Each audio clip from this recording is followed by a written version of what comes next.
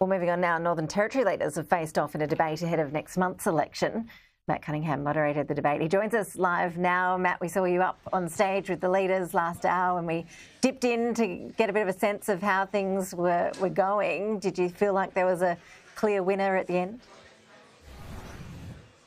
Oh, probably too close to call. I think the audience probably gave their vote to Lia Finocchiaro, the leader of the opposition from the Country Liberal Party, but that's probably not unexpected given it was a really business-heavy crowd here today. I'm just going to bring in Camden Smith, who's the business editor at the NT News.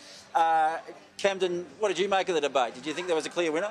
I don't, Matt. It was a tough call. Lia probably just sneaked over the line because she hasn't been in government for 8 years. Eva tried to make the case that as the third Chief Minister in this two-term government and only in the job for 6 months, that she's a fresh face and a new broom. She's going to have trouble prosecuting that. The big issues obviously up here are crime, getting major projects off the ground, population, debt. They were the issues that were canvassed during this debate. After 8 years and with not a great track record, it's going to be easier for the opposition leader to make the case for change. What Eva did do, though, she did make a point around the inexperience of the CLP. Lia's only very briefly been a minister in a previous CLP government. The six members they've got now, haven't been in government before, and of course, to take a majority government, they'll need another 7 seats. And Eva's saying it'll be very inexperienced.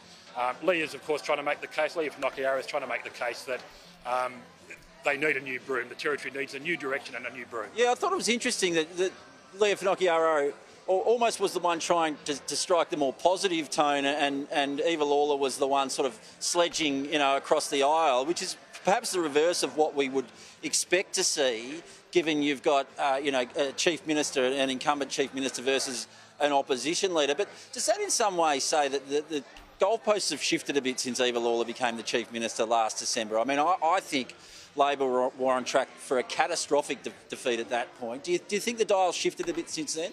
I do, Matt.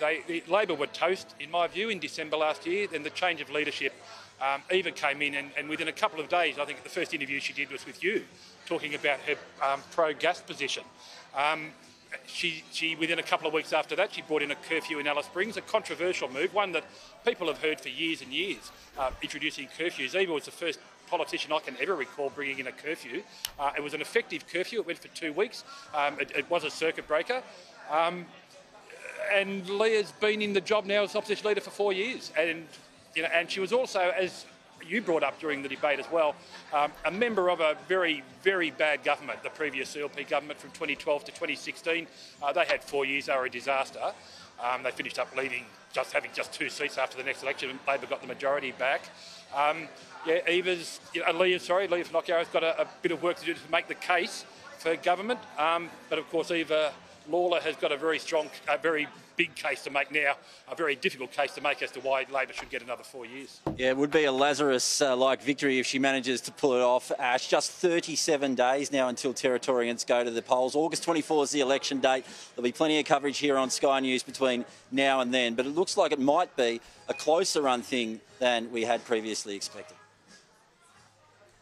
Yep, and the close ones are always fun to watch. Matt Cunningham, you'll be all over all the details as always. Thanks very much for the update.